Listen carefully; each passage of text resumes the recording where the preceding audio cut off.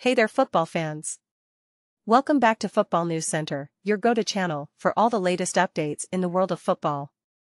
Today, we're diving into the topic of Cole Palmer and whether he deserved more minutes at Manchester City. Recently, Palmer received his first England call-up after leaving City to join Chelsea. Since joining Chelsea, he has become an integral part of the first team under the guidance of Mauricio Pochettino. But the question remains, would Palmer have showcased his skills if he had been given more playing time at Etihad Stadium?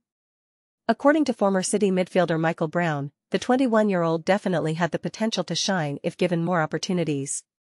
However, considering the tough competition he faced from players like Jack Grealish, Phil Foden, and Jeremy Doku, his decision to move to Chelsea seems justified. It's no secret that Manchester City boasts an incredibly talented squad, with players who have already established themselves as key figures in the team. The likes of Grealish, Foden, and Doku have proven their worth on the pitch, making it difficult for Palmer to break into the starting lineup. But let's not forget, Palmer's move to Chelsea has proven to be a smart one. Under the management of Pochettino, he has flourished and become an important player for the Blues.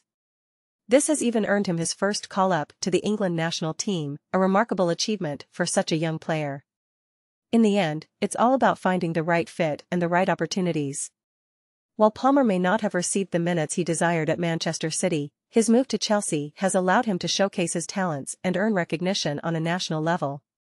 So, what do you think, football fans? Did Palmer deserve more minutes at Manchester City? Or was his decision to join Chelsea the right move for his career? Let us know your thoughts in the comments below.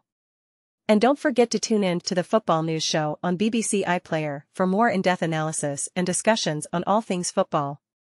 Thanks for watching, and we'll see you next time on Football News Center.